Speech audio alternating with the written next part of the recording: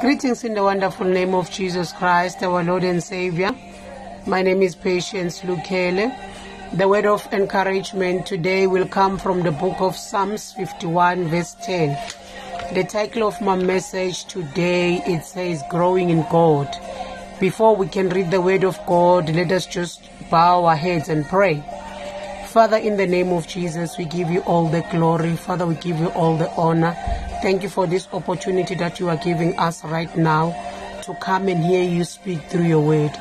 Mighty God, I pray for your wisdom. I pray for your courage as I'm going to share your word with your children, not with my own understanding and not with my own ability, Lord Almighty. Father, I pray that you may bless your word.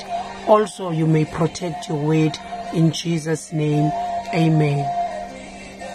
Family, the book of Psalms 51 verse 10, it reads as follows. Create in me a pure heart, O God, and renew a steadfast spirit within me. This is a very well-known scripture that we use when we ask for forgiveness from our sins from God. Here we find King David asking God to create in him a pure heart, also to renew a steadfast spirit within him. You might be asking yourself, why growing in God? The reason I've said growing in God is because even though we are saved, as the children of God, we have to focus continually on growing in God and let God to renew our hearts. There are a lot of things that are happening around us. Sometimes it even does happen that as the children of God, we allow negative thoughts due to circumstances that we encounter at a particular time to distract us in growing in God and to loving God.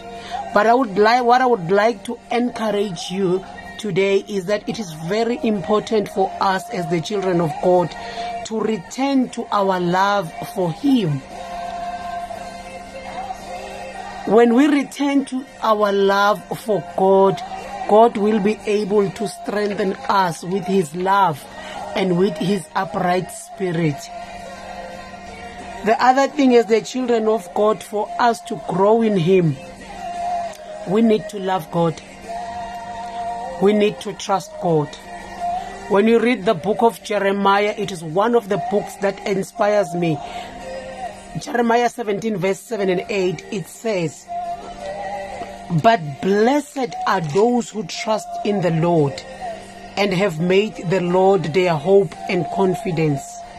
Verse 8, it says, They are like trees planted along a river bank with roots that reach deep into the water. Such trees are not bothered by the heat or worried by the long months of drought. Their leaves stay green and they never stop producing fruits. So as the children of God, when we return to our love for Him, we will be like the planted trees along a riverbank. God will be the riverbank of our life, and we will not be bothered by any situations that we encounter along the road, along our journey with God. The other thing that we need to remember as the children of God, if we want to grow in Him, is that we are not of this world, even though we are in this world. It is very important for us to know that we are not of this world. The last thing that we need to remember as the children of God is that we belong to Him. Only to God we belong. So let me hope this word of encouragement today will uplift your spirit, will encourage you. Whatever challenges you are facing, may it encourage you. And I also pray that let God renew a steadfast love within your life as the children of God. Let us just bow our heads and pray. Father, we thank you for this opportunity. Thank you for speaking to us through your word. Lord Almighty, I pray that you give us the spirit and the zeal to grow in you.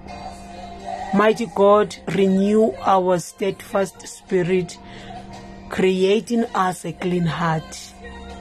Mighty God, be the leader, be the guider. As we are growing in you, Lord Almighty, help us, Lord, to reach deep like the trees that are planted along a riverbank. Mighty God, be the riverbank of our lives, where we will drink. Be the fountains, Lord, where we will drink. Mighty God, we give you all the honor and all the glory. In Jesus' name, amen.